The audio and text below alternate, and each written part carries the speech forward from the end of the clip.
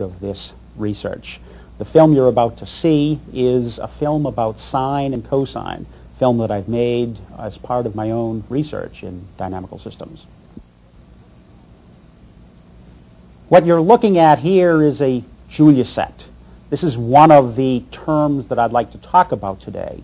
Julia sets are one of the most complicated objects in mathematics and also one of the most beautiful. Notice the intricacy of this image as it changes.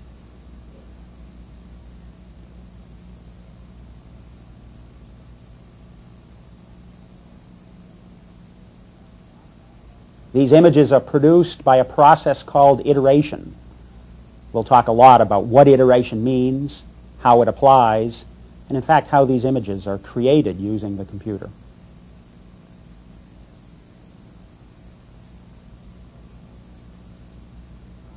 What you're seeing is the scientific topic known as the collapse of a Siegel disk. No one really understands what's happening in these films. In fact, this film was seen for the first time barely 4 years ago.